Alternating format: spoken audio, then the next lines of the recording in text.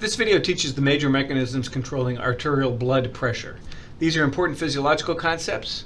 Also, these concepts are going to be important when you learn about disease. For example, these mechanisms are going to be particularly important in understanding the etiology and the treatments for hypertension and heart failure. Also, in understanding how the body responds to different types of shock. Blood pressure is controlled via a number of homeostatic mechanisms. The word homeostasis refers to the maintenance of a stable physiological state or a stable constancy of internal environment. Of course, nothing is perfectly stable or constant in biology. Things tend to fluctuate around. So really a better definition may be to think of homeostasis as about how physiological systems respond to and control fluctuations. A key concept in all of biology, and particularly important when we think about homeostatic systems in physiology, is negative feedback control. So an example of a negative feedback control that might be familiar to you is what you're doing when you're driving a car and trying to maintain a constant speed. So imagine, for example, you want your car to go at the constant speed of 60 miles an hour. So we could call 60 the set point. That's how fast we want to go. So if your speed is actually a little bit less than 60, you need to give a little bit more gas to speed up. And so here's the negative feedback part in this conceptual diagram. If your speed is, say, 58, okay, a little bit less than the set point, we look at the difference between the set point and the current speed. That's +2. Not so far off, but the positive signal comes from that +2. The signal is apply more gas. Okay, the positive signal comes from being at a negative speed compared to the set point. In the opposite situation, you're going a bit over 60, let's say 62. The negative feedback comparison says that since the speed is greater than the set point, a negative signal goes to the gas to make the car slow down. So all sorts of negative feedback systems like this operate in the body. So if glucose in the plasma is too high, it initiates a signal to beta cells to start releasing insulin that works elsewhere in the body to take up that insulin and, for example, to take up that glucose, and then make glycogen out of the glucose. Okay, the endocrine system is full of negative feedback loops like that. Okay, and multiple feedback loops are controlling blood pressure. So as an overview, here is a list of the major players in arterial blood pressure control. The real biggies are what we're going to go over here, are the Baroreflex and the Renin-Angiotensin-Aldosterone System. One point that I want to make is that in physiological systems, there's no simple single set point for control purposes. Okay, so in the car speed example that we just talked about, there was a set point, the target speed. Another example, you can set the thermostat in your house or apartment to a target temperature. That's a set point, right? In blood pressure control, there's no equivalent of a thermostat where the arterial pressure is set. In fact, all of these systems sense different things that are related to pressure, and they all have efforts that influence pressure in different ways. Okay? The first one on this list is the autonomic baroreflex. So sensors in certain large arteries sense the stretching of the arteries. The outputs of the baroreflex system are the sympathetic and the parasympathetic nervous outputs, which influence vascular tone, heart rate, and cardiac contractility. So there's a feedback loop for you from pressure, which changes the stretch in your arteries, and then sends a signal back to influence the pressure through influencing the vasculature in the heart. Okay. The renin-angiotensin system. The primary input of the renin-angiotensin-aldosterone system is the stretch or distension of small afferent arterioles in the kidney. So hormones upregulated or depressed by this system regulate renal water and sodium excretion. Okay, so by the way, a couple of vocabulary words down here for you. Diuresis means the production of urine. Natriuresis means the excretion of sodium via the urine. And sometimes people talk about the pressure diuresis and the pressure natriuresis relationship. So those are the relationships between arterial pressure and urine volume and sodium output. So other players that we're going to hear about are antidiuretic hormone, or ADH, and natriuretic peptides. Okay, and there's that root word again, natriuresis. How does the baroreflex work? Okay, so there are sensors made up of nervous tissue in the aortic arch and in the carotid sinus. These sensors, called the afferent baroreceptors, fire when the vessels are stretched, like what happens in systole. They stop firing when the vessel is relaxing, like in diastole. So if you stretch them a lot, you get a lot of firing. If they don't stretch much, not so much firing. So an increase in stretch leads to an increasing in afferent firing rate. And that signal makes its way to a part of the brainstem called the nucleus tractus solitarius, or NTS here, which responds to that input by increasing parasympathetic tone, which has the effect of lowering heart rate and contractility.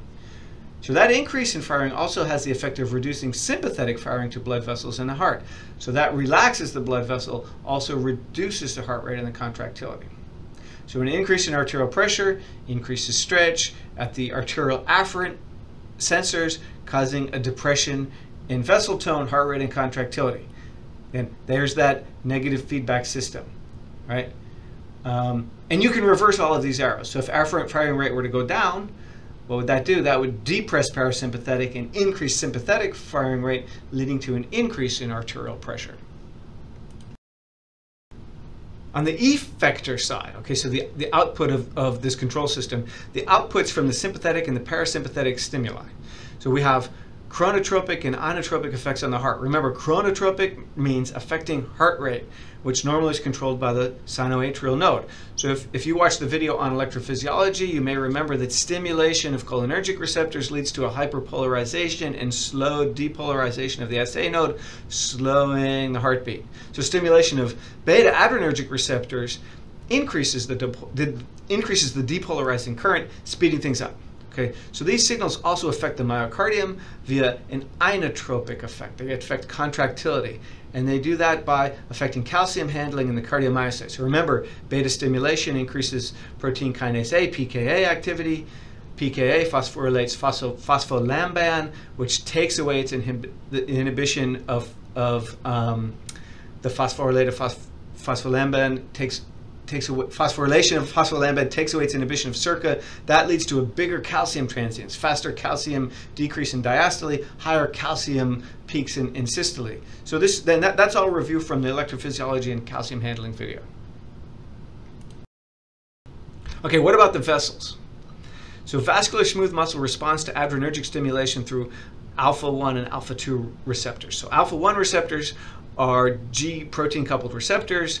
This particular one activates a protein called phospholipase C. Phospholipase C produces inositol triphosphate, or IP3.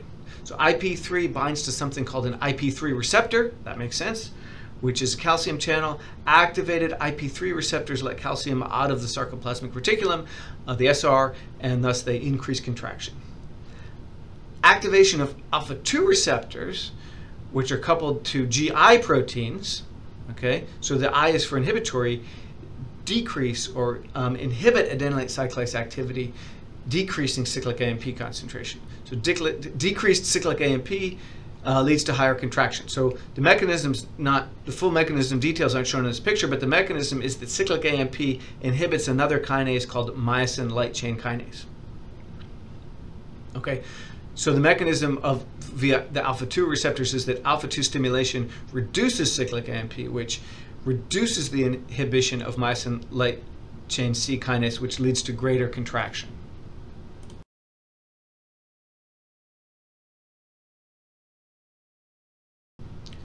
So compare that mechanism to beta stimulation of the cardiomyocyte. So remember, downstream of the beta receptor in the cardiomyocyte, we have an increase in cyclic AMP. Okay, and it turns out that some smooth muscle, vascular smooth muscle cells have beta receptors that do the same thing. So in particular in the heart, in the coronary circulation, beta-mediated signaling causes vasodilation. And you can imagine that's important. So if your heart is facing an increase in adrenergic stimulation, it's beating faster, it's contracting more strongly, you want the blood vessels that supply it with oxygen to dilate, not to constrict. Okay, but throughout most of the body, not the heart, alpha-mediated constriction dominates. Okay, and that constriction can be activated by neurotransmission from a neuromuscular junction or from circulating epinephrine or norepinephrine. Okay, so alpha receptors on this smooth muscle cause constriction. What would an alpha blocker like phentolamine do? Okay, so alpha blockers block constriction. Alpha blockers are vasodilators.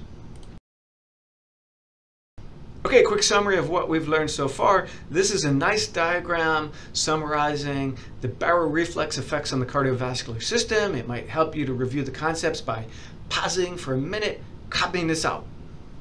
That's one way I like to learn things is redrawing them myself. Okay, and asking yourself, do you understand all of these steps here? Okay, this is also turning out to be kind of a long video, so it might be a good time to pause, go have a peanut butter and jelly sandwich, come back after a quick break if you want. Moving on, let's look for other efferent targets of the sympathetic nervous outflow. And that leads us right to the kidney.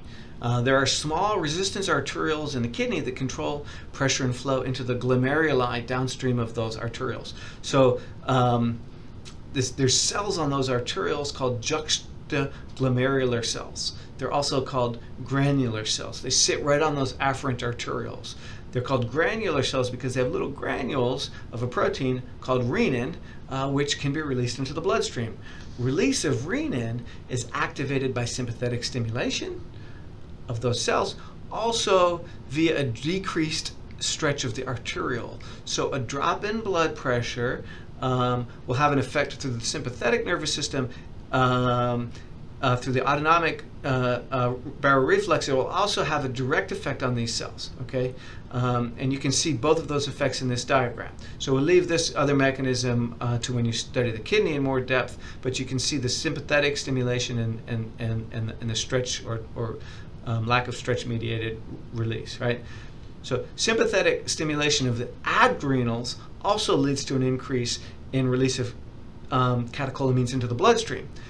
The point here is to show you that the autonomic response of the baroreflex is acting not just on the heart and on the blood vessels, but also on these endocrine systems. So, and those guys from the previous slide are all players in the Renin-Angiotensin-Aldosterone System. So first off, what does renin do? So renin, through a series of steps not shown in detail here, leads to activation of angiotensin II, which is another circulating hormone. And what do you think angiotensin II does? So I think you've probably heard the prefix before angio. Angio means having to do with vessels. Tensin sounds like tension. And angiotensin constricts vessels. Makes sense. And as you've already learned, a drop in pressure leads to an increase in sympathetic tone, which increases vascular constriction. So that decrease in pressure, as well as the increase in sympathetic tone, both act to increase activity of the renin-angiotensin-aldosterone system, which in turn also causes vasoconstriction. So constriction of vessels in the kidney leads to less filtration, and that is ultimately less urine production.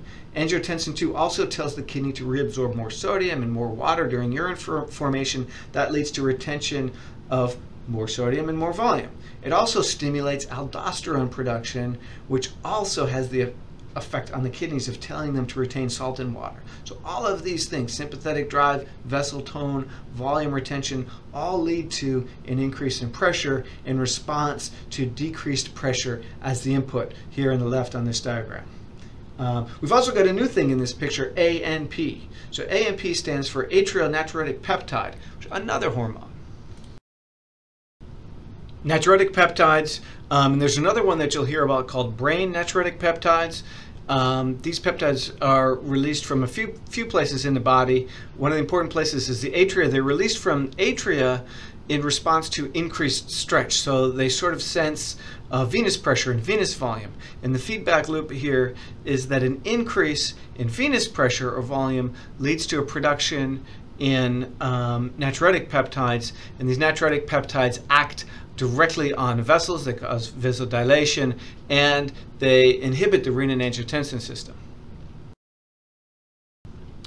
So here, back to that diagram with the natriuretic peptides down here. And I've also added a new pathway. Sympathetic drive tells the hypothalamus to produce antidiuretic hormone. That's one of the inputs to the hypothalamus for production of ADH. And that will also make you thirsty. It also stimulates the kidneys to hang on to water by reabsorbing it from the filtrate. Okay? Down here, same stuff, but all the arrows are reversed because we're starting with an increase in pressure.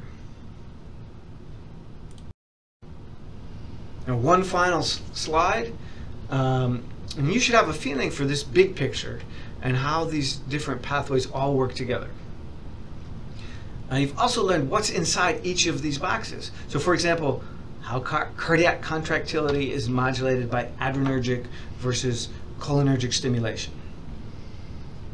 You know how the SA node is stimulated by the same things affecting heart rate. You know how alpha-mediated signaling causes vascular smooth muscle constriction, and so on. There's a lot going on here from this lecture. In some of these boxes we talked about in a previous lecture on electrophysiology and calcium handling in the myocardium. Thanks for listening.